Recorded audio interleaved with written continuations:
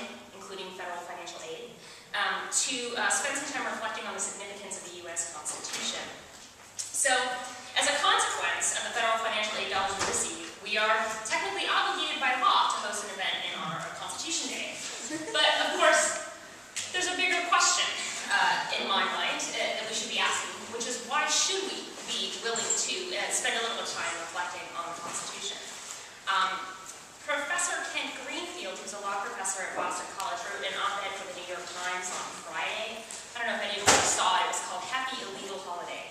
And he said that perhaps we shouldn't be celebrating Constitution Day or thinking about the Constitution, because he said that he thought that the holiday, which is little more than a federal mandate that organizations appreciate the Constitution, is actually unconstitutional because the law's intent is to require citizens to applaud the Constitution.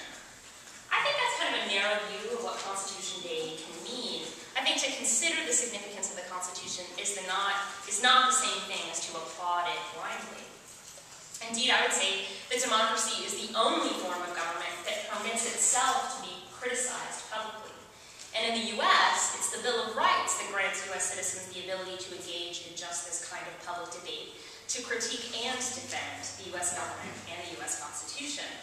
And I think that might be reason enough for the Constitution to be praised, but it also permits, and some might say it even demands, that the Constitution and the U.S. government be challenged and even criticized, perhaps regularly. To do otherwise, to presume that because my right to free speech is protected, that there's little for me then to say, is to take a risk with American democracy and with the Constitution. Seth's talk today invites just this kind of critical thinking about the Constitution and the U.S. government. The talk is entitled, provocatively enough, I've actually made mention of this several times in my classes, How to Kill an American, Civil Liberties, the War on Terror, and the Case of Anwar al-Awlaki. Seth's talk considers the constitutionality of the U.S. government's actions in targeting for killing Anwar al-Awlaki, who was a U.S. citizen, but who was also a leading figure in Qaeda. Seth himself might need no introduction, but permit me to mention that Seth is an award-winning teacher in international relations in the Department of Politics and Government, of which we are very proud. He is the author of several articles, and most recently of a book entitled Restoring the Balance, War Powers in an Age of Terror. So join me in welcoming Seth.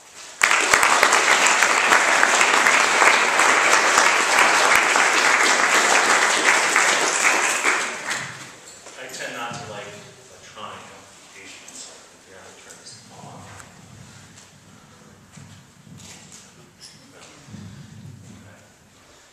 Thanks very much for coming. It is nice to see so many people here willing to take one of what would certainly prove to be one of the last sunny days that we have here in Tacoma, and spend it thinking about the Constitution.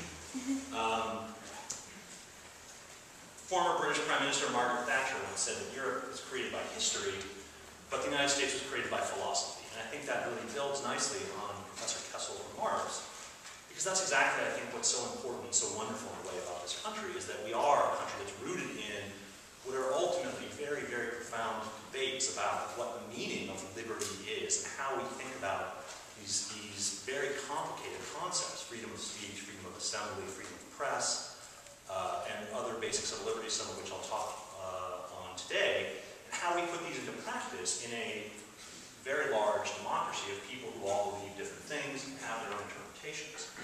So, I mean, I think many of us, and certainly myself and Professor Kessel, spend more than one day thinking about these issues, but at least it is nice to see so many people, and I think it's important that we do take at least a day to think about what this means in the context of our own lives. This year in particular, given the proximity of Constitution Day to the 10-year anniversary of September 11th, when I was asked if I was interested in doing this talk, it immediately made me start to think about the implications of what happened, particularly after September 11th, and what we now colloquially call the War on Terror, and the issues that raises for civil liberties and the Constitution itself. The work that I've been doing recently engages a lot of these issues, and how the War on Terror has interfered and bumped up against with these civil liberties. Questions such as the legality of warrantless wiretapping, the implications of the Patriot Act, the right of the government to detain sometimes American citizens, but people pursuant to dealing with the problem of terrorism. But I started to think about one issue that I think is most likely the most problematic of all, which would be targeted killing, something that has been in the news a lot recently as the United States begins to rely more on the use of surveillance and drones to take out senior members of al-Qaeda. And in fact, you might have even read last week, there's now a debate in the government about whether or not the United States is allowed to expand targeted killing. Right now, it's really been sort of focused on the senior members of al-Qaeda and other terrorist organizations. And there's now a debate whether or not you can even start just killing low-level, what we would call operatives or foot soldiers, right? So sort of essentially the rank and file of al-Qaeda. So this is a major component of the United States' efforts in dealing with the problem of terrorism. Normally, targeted killing does not raise constitutional issues. It might raise moral issues, it might raise legal issues. But typically, when you're talking about killing a foreign citizen, that would in and of itself raise constitutional questions. However, in February of 2010, the New York Times revealed that the United States had added Anwar al-Awlaki to the CIA's targeted kill list. Anwar al-Awlaki is an American citizen. On May 5th, 2011, the United States tried to kill Anwar al-Awlaki. They launched a Hellfire missile in a car they believed that he was in. He survived. Other people did not, but al-Awlaki was believed to survive. We're not quite sure that he was in the car. Right? But he's undoubtedly, unquestionably, unambiguously an American citizen. Anwar al-Awlaki was born in New Mexico in 1971. His father was in the United States on a student visa, getting an education. Anwar al-Awlaki lived in the United States until 1978, when he left with his parents. And then he returned to go to college. And he lived on and off in the United States from, it's not exactly clear, but I think it's about 1985 until 2001, when, after the September 11th attacks, he left the country for good. But again, there is no doubt that he's an American citizen, so this, of course, raises what is relatively simple, but an extremely difficult and particularly discomfiting question. Can the President of the United States identify an American citizen for targeted killing without essentially any kind of review or appeals process? Because, of course, there is none. Well, it's not quite true that there is none. I'll discuss that in a little bit, right? But President Obama has added this man to a list, right, of people who can essentially be killed at any time, in any place, without any kind of warning, without any attempt to arrest. And there is essentially, there's no judicial oversight. And there's nothing that we would refer to as due process, and there's almost no oversight. The only oversight that exists is when the President decides to add an American citizen. The National Security Council, which is the President's essentially National Security Advisory Board, basically looks at the person and decides whether or not the President's designation is justified. But that's the only thing that even approaches any kind of due process. All right, so before I get into the sort of the mechanics of how to think about this question, let's just talk a little bit about al-Awlaki himself. Right? Sort of give you his background, right? Right now, Anwar al-Awlaki is a senior recruiter, motivator, and propagandist for al-Qaeda in the Arabian Peninsula, which is one of the franchises of al-Qaeda. After September 11th, al-Qaeda, which was a centralized organization, has begun to fracture and has created a bunch of, I like to call them franchises, right? Where people basically sort of buy an al-Qaeda franchise and they start operating, and now they're all of a sudden a member, they're a part of al-Qaeda. To what degree they're a part of is actually a very important question, which I'll get to in a little bit. Let's see. We know that Anwar al-Awlaki, well, at least we know as far as we trust things that are leaked out of the U.S. government,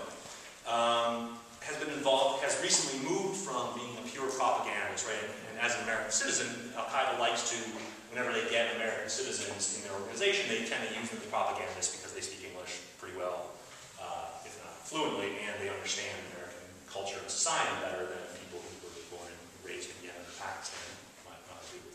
But recently, Anwar al-Awlaki has been more involved in operations. So it is believed that he provided instructions and helped prepare Umar Farouk Abdul-Muttalib, who was the failed underwear bomber. That he had direct contact through email with Nidal Malik Hassan, who was the soldier who shot up Fort Hood.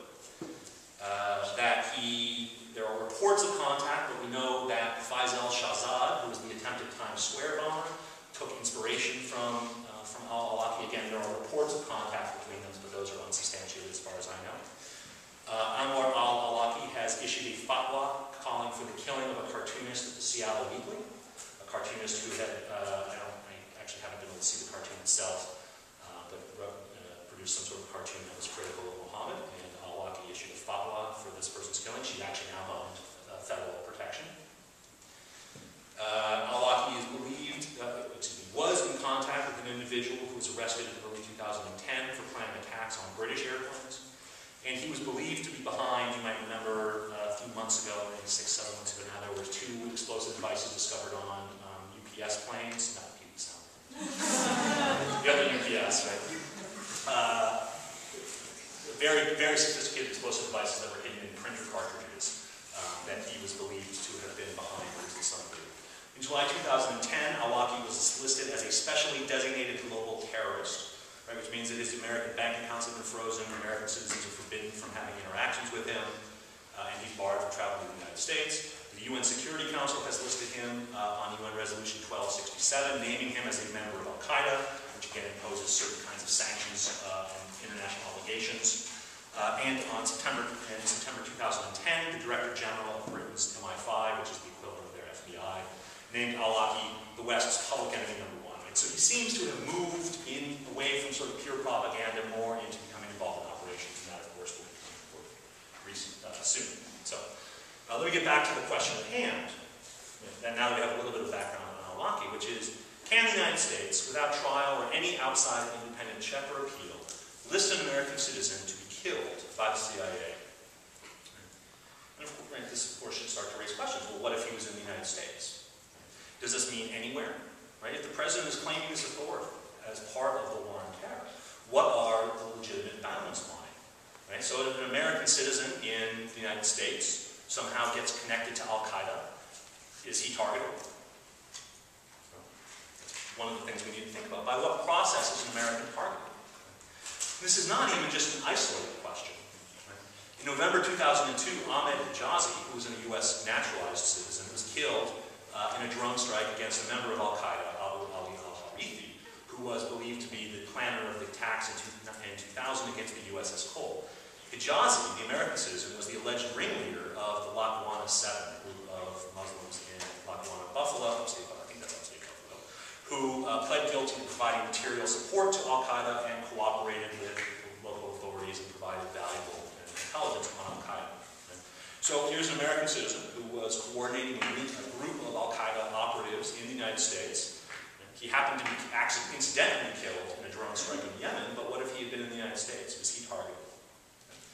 In June 2010, the Deputy National Security Advisor of the United States said there are dozens of U.S. persons who have joined international terrorist organizations who are in different parts of the world, and they are very concerning to us, right, which is diplomatic speak for we would like to kill them. In December 2010, the New York Times further revealed that there are at least 3 other Americans who are on a targeted kill list. So this is not just an isolated question, and we don't know who these other 3 are. Right? We don't know where they are, we don't know who they are. In fact, they probably don't even know who they are. Right? The government is not under an obligation to inform you that it intends to kill you. And this actually becomes very important, because as we'll see, the fact that al-Awlaki knows about it is actually part of the argument that I'm talking about. Right? So this is not an isolated question. Right? There are at least 4 American citizens, if not more, right, and dozens who are concerned with the security environment, who are on a targeted kill list. Right?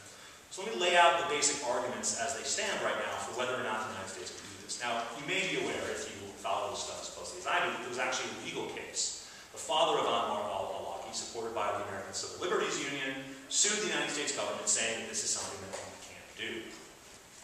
The case has been dismissed, right? But as students of constitutional law are likely to know, right?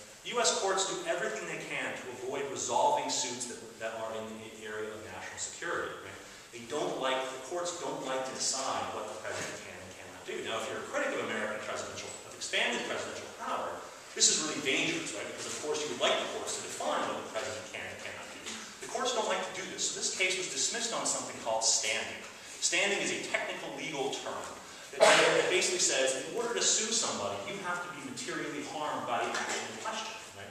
So the father of Anwar al-Awlaki is not being targeted. Therefore, he does not have standing to sue the government against the targeting of his son. Only Anwar al-Awlaki himself can do that, right? Because he's the right. And it's sort of a practical reason, right? Otherwise, everybody would be suing everybody all the time for all sorts of things that didn't impact them. So we we have this thing called standing, which says only if you are the person who is impacted by the act in question can you sue, right? And so the court found that his father did not have standing. And one of the reasons it found that is because the U.S. government, as I sort of hinted at before, has said that if al-Awlaki turns himself in, it will not kill him. It will accept his surrender, and it will allow him to challenge and initiate this kind of lawsuit. So basically it said, look, the government said we will let him turn himself in. He can come to an embassy, he can present himself to anybody, he can turn himself in. We will let him then sue, process, and challenge his designation. Okay. So the case is dismissed, right? So, but here are the two arguments as they stand, right? The United States basically made the argument that the president has the inherent authority to protect the country against the enemies of the state that threaten it. And because the war, this is a little bit complicated, and I'm not going to get into all of it. Basically, the president claims that the authorization that he enjoys to pursue al-Qaeda is connected to something called the Authorization of the Use of Military Force that was passed by the United States Congress on September 18th, 2001, in the aftermath of the New York City and Washington, D.C. attacks.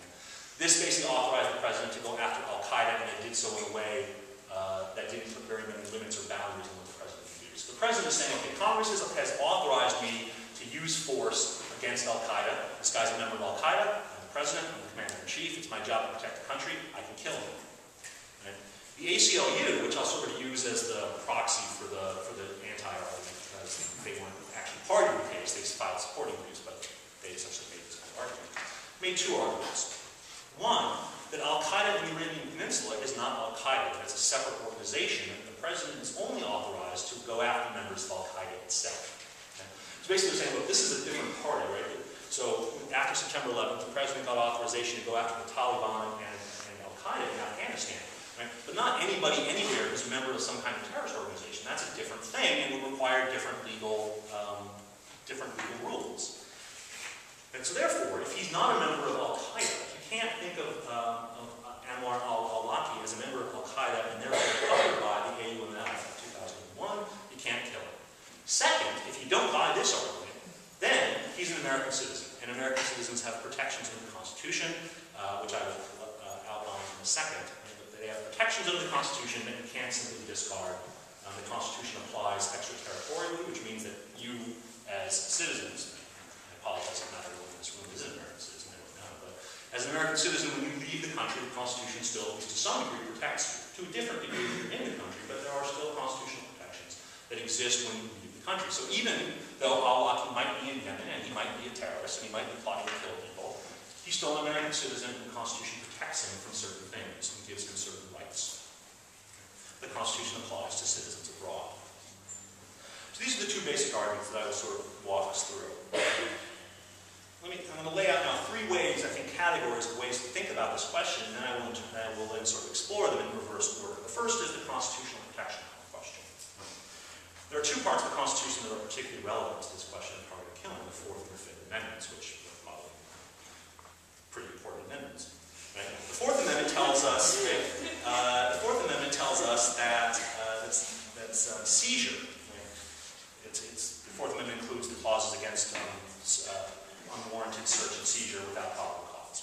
The Fourth Amendment tells us that seizure, well, actually, there's a case, Tennessee versus Garner in 1985, that expands and says that the Fourth Amendment's protection against unreasonable search and seizure includes killing, right? Because it's a way of the government to seize you, right? It seizes you by killing you. So seizure by killing is subject to Fourth Amendment protections, right? The reasonable part, when it says we should be free from unreasonable search and seizure, the reasonable standard requires probable cause.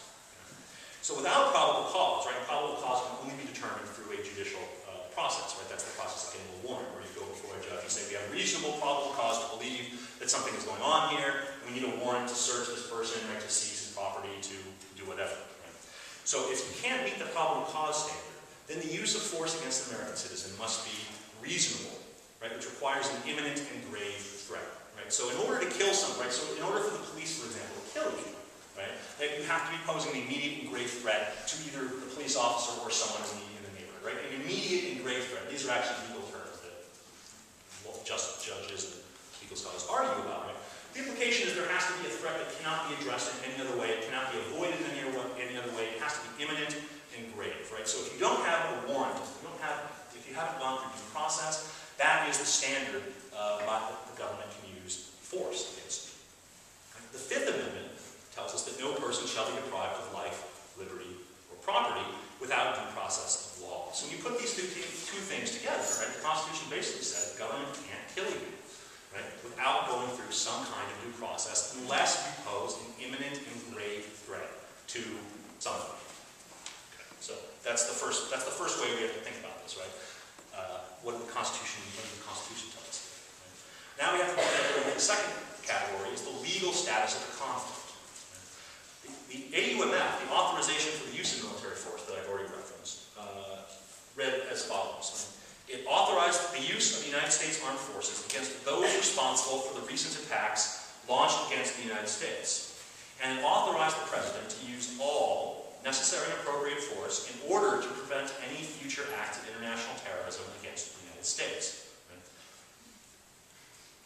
Against those responsible for the recent attacks. So that's important, right? Who is responsible, right? Recent, of course, is September 11th, 2001, right? But who is responsible for September 11th? As I've already mentioned, that becomes vital, right? To what degree is Al-Qaeda in the Arabian Peninsula connected to Al-Qaeda? To what degree can you say that they are responsible? Right? That becomes a very important question. To use all necessary and appropriate force in order to prevent any future act of international terrorism. Right? If you don't like executive power, right? If you're someone who believes that the President has too much power, Congress doesn't really help you very much, right? Because it likes to give the President that kind of broad authority to basically do whatever he wants to do. And the AUMF did not specify any kind of battlefield, right? It didn't say where the President can use force. And we've already seen that the President, both Bush and Obama, have expanded the definition and the scope of the conflict into Pakistan, right? Claiming that, well, that's where these people are. And finally, how does it define the enemy? Right? Those nations, organizations, or persons the President determines, planned, authorized, committed, or aided the terrorist attacks that occurred on September 11th, or harbored such organizations or persons. So basically, the authorization that Congress passed, while it gave some kind of scope to who the proper target was, right, people connected to the September 11th attack, it said that it's the President's job to figure out who counts, right, and that there's no other way to do that. Right? It's the President who gets to determine that. So that's number two, right? What is the legal status of the conflict? And again, as I said, I'll come back and fill these in. So the third category is what's the status of Al-Qaeda in the Arabian Peninsula? Right? And this raises two questions. First, is Al-Qaeda in the Arabian Peninsula part of Al-Qaeda? Is it covered by that AUMF from September 18, 2001?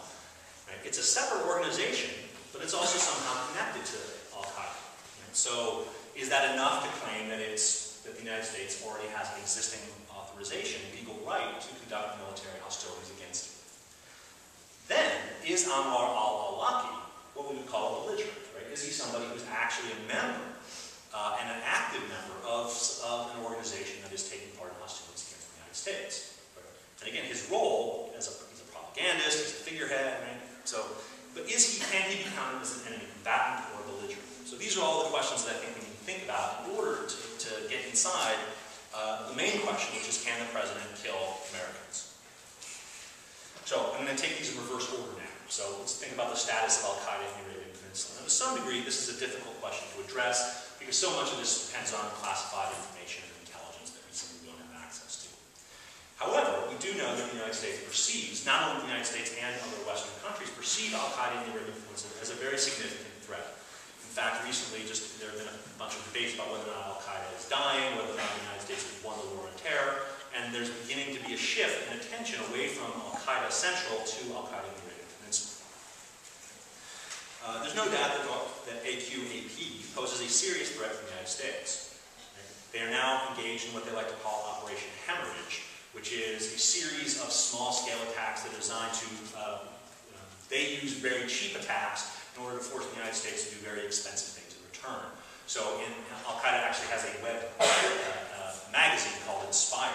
Right? And the most recent issue of Inspire had a picture of the UPS planes that were subject to those attacks I mentioned before, and superimposed over the planes was the graphic that said $42,000, which is what Al-Qaeda claims it cost them to carry out these attacks. And in return, the United States spent hundreds of millions of dollars in various intelligence operations and counter responses and things like this. Right? And maybe not hundreds of millions of dollars for that attack, right?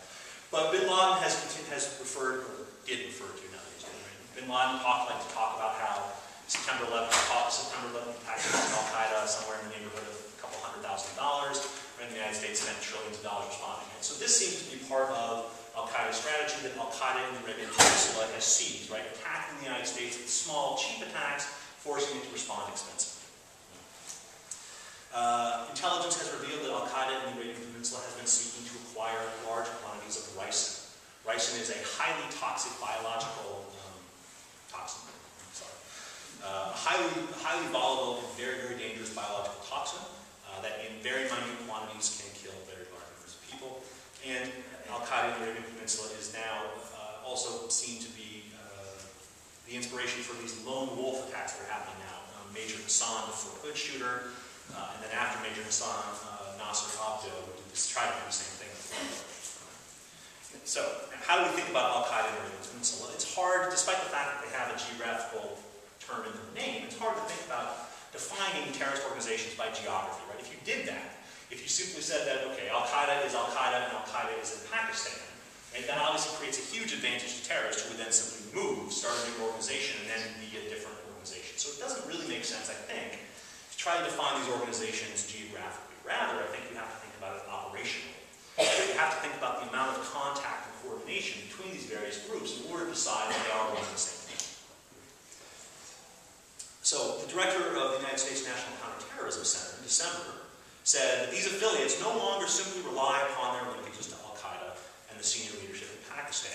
In fact, they have emerged more as self-sustaining, independent movements and organizations. Now, they still have important tentacles back to al-Qaeda's senior leadership.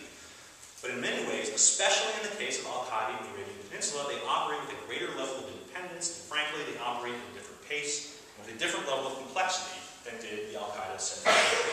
So that seems to at least imply that maybe we need to think about these organizations as being different. In a related terrorism case, a case brought by a guy named Ham Lilly, a federal judge ruled that associated forces count as co-belligerents, right? That essentially, given the nature of terrorism, that groups that have sufficient level of tactical coordination can be considered to be parts of essentially the original al-Qaeda. Okay. Now, he actually gave us a few guidelines that we can use to think about this question.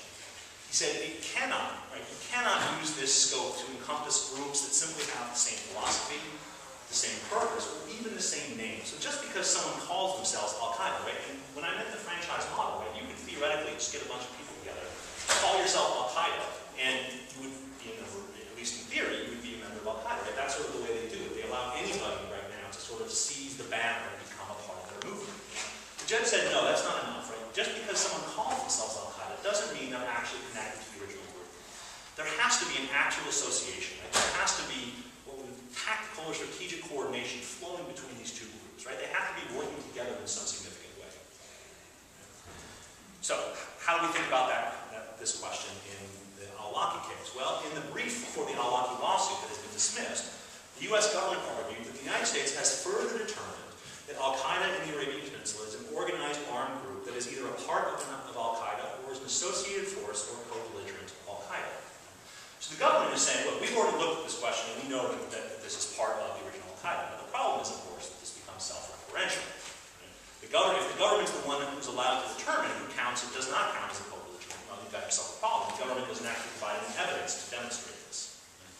In another case, a few years back, you might remember there were a bunch of Uyghur Muslims who lived in China who had been seized and brought to the United States, brought to Guantanamo, because they were believed to be members of some sort of terror organization.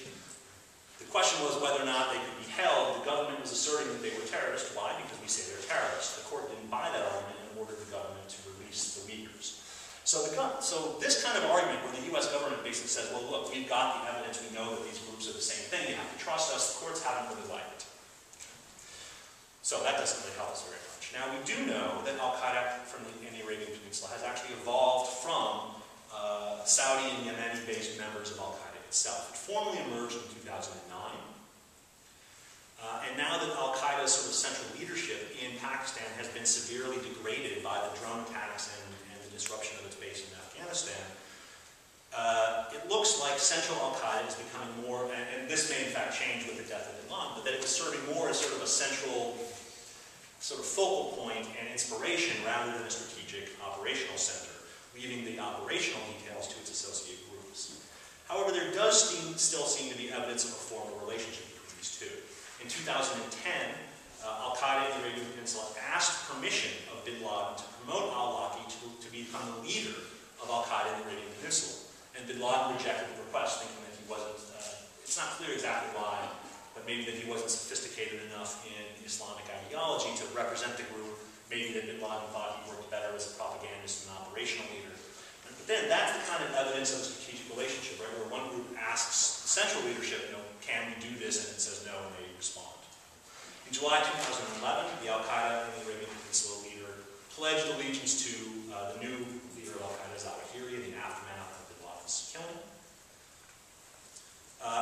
However, on the other hand, on October 30th, the New York Times reported that the affiliates of Al-Qaeda are increasingly growing more independent. So the answer is this is a really tricky question, right? We don't really know what the answer to this is. The problem, of course, is that there's no one who really has the ability to determine this other than the U.S. government, which, of course, is part of the problem here, is that when we're dealing with these security issues, anybody who's trying to think about these things outside of the government is hampered by lack of information that the government has and doesn't like to share with us. So it becomes really difficult to make these kind of determinations, which might lead you to think, well, that calls for restraint. But on the other hand, there simply isn't any other way to think about it. So we have to do our best. So the status of connected to the status of Al-Qaeda, then that helps us think about the status of Anwar al-Awlaki himself. The laws of war are very clear. If you're a member of a force who is engaged in a belligerent activity against someone else, right, that other actor, of course, can kill you. That's what war is. So any member of a belligerent force is a valid target at any time unless you place yourself in a legal term called hors de combat, which means outside of the hostilities. Right?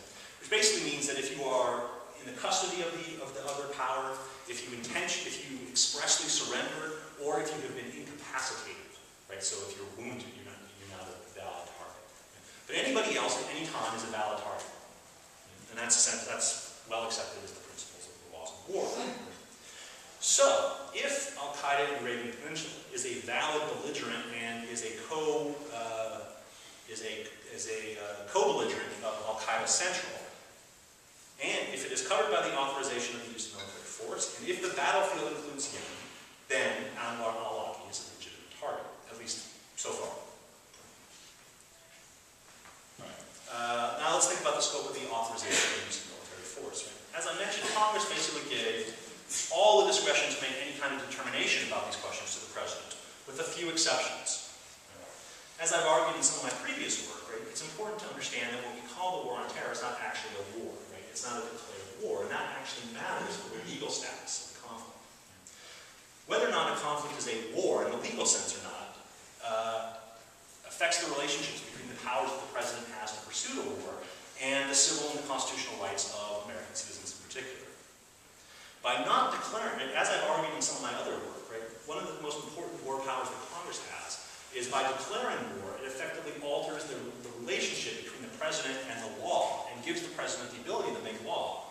What making law really means, right, the definition of what it means to make law, is to be able to alter the legal rights and responsibilities of people covered by those laws. Right? So that's what legislation is. Right? By being the legislative body, Congress can alter your legal responsibilities, statuses, and rights in this country. Right? That's what it does all the time.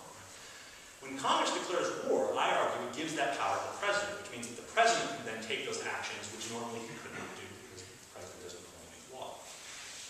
However, without the declaration of war, the traditional barrier still stands. The President cannot alter an individual's legal status.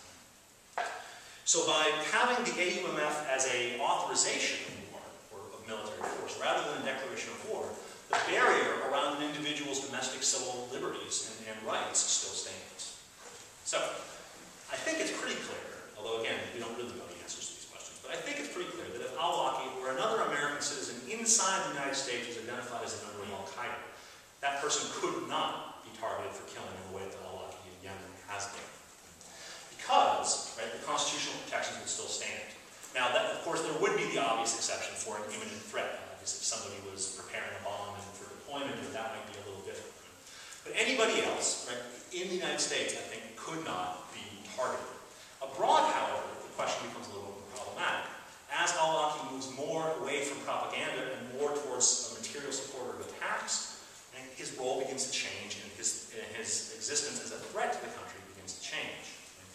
There's an article in the New York Times a few weeks ago. This is a really hard problem for governments. There was a great article about Germany and an ex-rapper who has now turned into a singer of Muslim devotionals. And Germany worries that these songs that he sings are really sort of jihad inspirations, sort of not disguised. And so what's the difference between somebody saying, like, exercising freedom of speech to exhort Muslims to jihad and somebody who's actually recruiting for Al-Qaeda?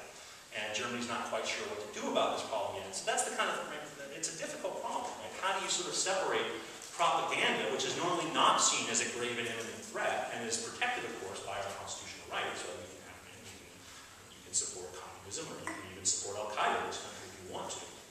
But at what point does that kind of support turn away from propaganda and actually begin to, especially in a world of lone wolf attacks, when does that become more problematic? So, like I said, because the status of the war on terror is not a legal war, constitutional protections, certainly in the United States, remain, I think, unbroken. Abroad, though, they're a little bit more tricky to sort out. There's a constitutional case known as Reed versus Covert that argued that the Constitution and the Bill of Rights still govern the behavior of the United States towards its citizens abroad. Right? So while, of course, if you're familiar with the Amanda Knox story, right, if you report the hikers in Iran, if you're abroad and you're subject to foreign law, the Constitution still protects you in the ability of the United States to do things to you, right, which might include killing. Right? Now, if the AUMF does not give the President the specific legal authority to violate or alter those basic rights, then the President does not seem to have the basic right to kill someone who he determines to be a member of Al-Qaeda. Courts have established that there are 6 principles, 6 what we call tests, that help us determine the extraterritorial application of the Constitution. And so when you're thinking about whether or not the Constitution protects you, you have to think about these tests, right? So in arguing against the extraterritorial application of the Constitution is the fact that if you're doing something in an area in which there is essentially no real jurisdiction, the U.S. has no hope of getting legal control over you, which basically means it can't call on a foreign police service to arrest you, then that's something that argues against the protection of the Constitution. The Constitution is to some degree a legal document. So if you're outside the law, it doesn't really make sense to have protection from the Constitution because you can still do things that are illegal, right? And the Constitution shouldn't allow you to do that. So since he's in Yemen, that's at least one argument that maybe the Constitution should not apply. However, arguments for, right, and 2 of the most important tests are, is the person a U.S. citizen? Right? That raises the bar for the constitutional application. And what rights are at stake? Right? The more fundamental and important the rights, the stronger the presumption of constitutional application. Right? Obviously here we're talking about the most basic and fundamental right, the right to live, literally. So looking at sort of standard case law, right, how cases have moved in the Constitution, we might get the argument, we see support at least for the claim that maybe the Constitution should protect al-Awlaki and he should not be targeted. On the other hand, cases that have come out of war maybe give us the other argument. Right? People who are affiliated to some degree with enemy armed forces during times of conflict have not received what we call normal levels of constitutional protection. So in 1942, during World War II, several German soldiers took a mini submarine and snuck into the United States with the purpose of committing sabotage against U.S. military and governmental institutions. One of those German soldiers was a U.S. citizen. They were caught, and President Roosevelt wanted to try them in military commission for a variety of reasons, one of which is that military commission allowed a much easier path to executing them. And he sued, saying, I'm a U.S. citizen, right? The courts are functional, so you have to put me through the regular legal system. I'm an American citizen. The Supreme Court said no, right? You are a member of an enemy military, your citizenship does not protect you, you can be tried by a military commission. In 1950, there was another case called Eisentraut, dealt with non-resident enemy aliens who were held by the United States outside of the United States. So here we were talking about German soldiers who were German citizens but were being held by the United States. They then did something, right? They got out and they went to try to continue to fight the war, which was of course over. And they got arrested again and tried to sue the United States for habeas right, for basically habeas corpus release, saying you can't hold us because you're the United States and you don't have jurisdiction over us. The Supreme Court rejected that. Right? And this becomes important because of the problem of Guantanamo, right, in which we have to think about what rights does the United States have to hold over people in their own terror. Finally, the Hamdi case in 2004. Right, Hamdi was an American citizen who was a member of the Taliban, who was seized on the battlefield in Afghanistan, who was put in Guantanamo and sued. Right? Hamdi was being held as a prisoner of war. Right? Prisoners of war, according to the laws of war, can be held indefinitely until the end of the conflict. Think about that for a second. When is the war on terror going to end? Right? So he was facing essentially indefinite and at least indeterminate, if not indefinite, detention. He sued, saying, I'm an American citizen, you can't do this. The court said, no, you can do this. You're a member of an enemy military. You can be held indefinitely. Now, it did say you have the right to a hearing to determine. Normally, prisoners of war don't get a hearing. The court said, because you're an American citizen, you can have a hearing to determine whether or not you really are a member of the Taliban. But if you are, you're held forever. The U.S. actually, they won that, and then they released him anyway because he was just a driver and they decided it wasn't worth it. But they won the case on the merits, which was that the United States had the right to hold him indefinitely until the end of the conflict. Again, the laws of war are pretty clear here too, right? Members of an enemy force during armed conflict can be killed without any kind of legal protection, even those who share citizenship with the attacking country, right? So during World War II, right, if a German had run up to an American platoon and said, I'm an American citizen, and even could have produced a document, he still could have been killed legally, right? Because he's joined the enemy military. The enemy is presumed to be trying to kill you. Therefore, you have the legal right to kill them first. So, this creates a sort of thorny mess that we now have to sort of think about, right? In Yemen, al-Awlaki is beyond the effective reach of law. Right? Yemen is close, if not actually a failed state at this point. Its government is in both a conflict with al-Qaeda itself and also an internal struggle over authority and control of the country. Certainly, it seems to be impractical to apply the Hamdi standard. You can't give this guy a hearing because, well, he won't turn himself in. And if he does turn himself in, right, the government has said it will accept that. But obviously, if he can't turn himself in without being arrested, and so there's not really a chance to have that kind of hearing.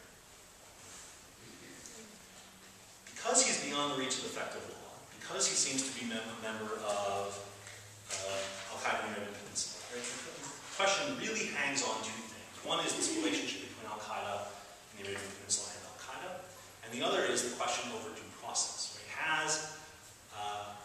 Is there, and does there have to be any kind of due process in the process of targeting al-Awlaki himself?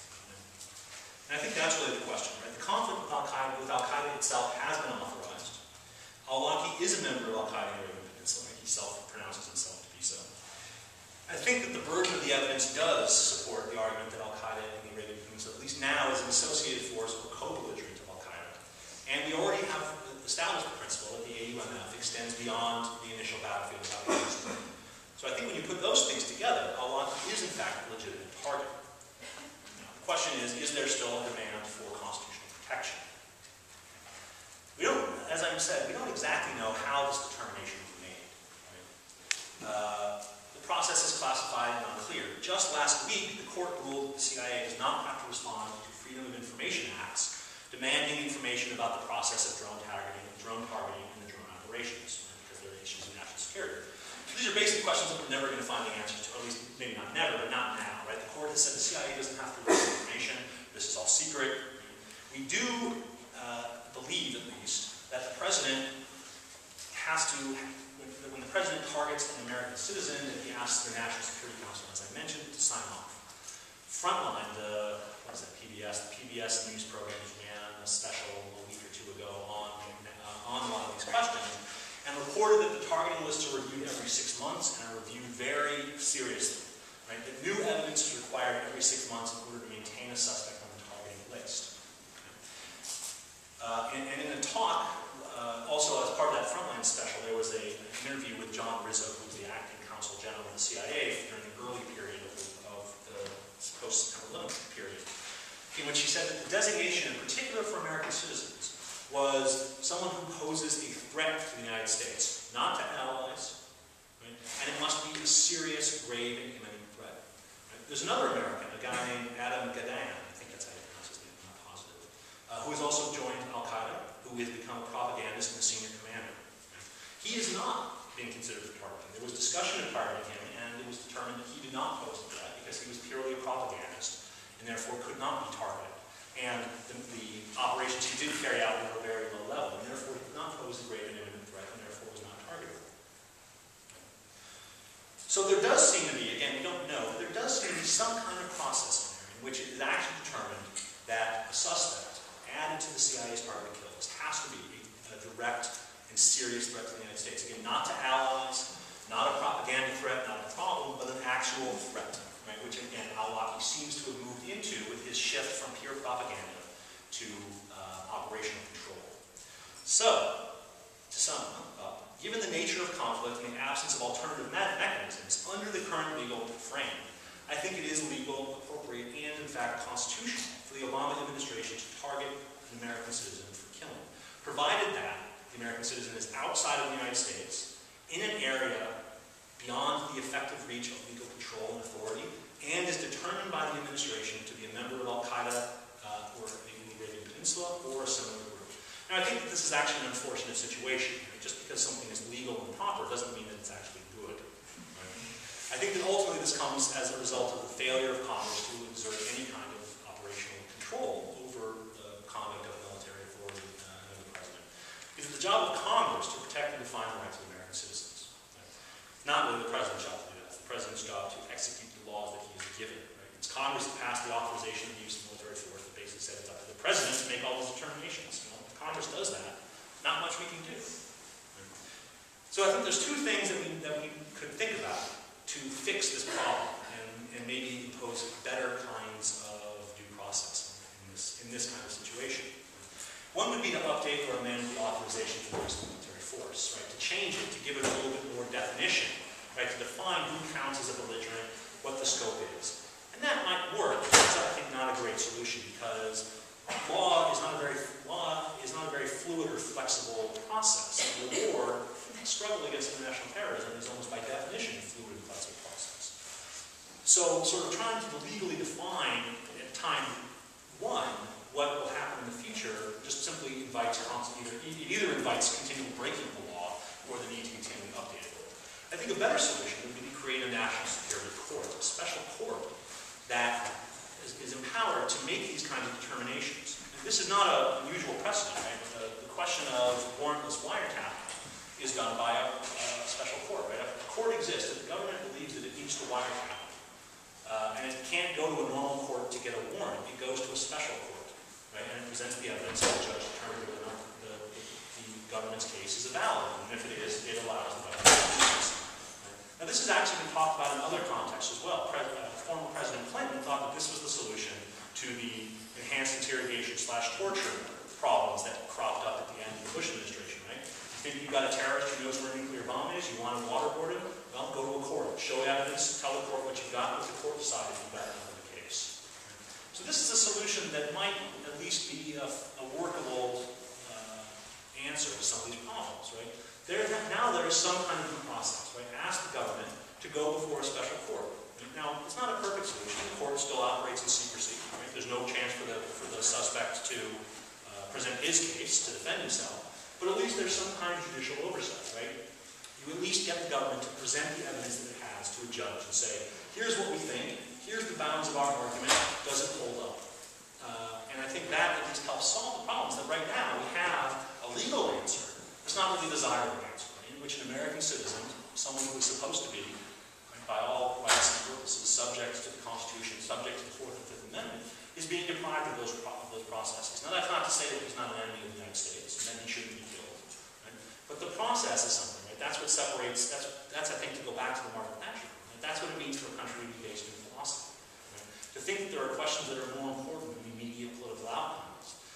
And that's what the Constitution is. The Constitution is something that transcends, right, the immediate needs of the country and says, right, no matter what it is, you might be better off if the Westboro Baptist Church wasn't allowed to picket funerals of dead soldiers, but we allow them, right? Because the question even more important than the right of a father to bury his son in peace. And that's, I think, the same thing here. Right now, it might be legal for President Obama to target al-Awlaki. It doesn't really make it good. And I think we need to think about ways to square that and figure out a better process for those kinds of extreme insurgencies.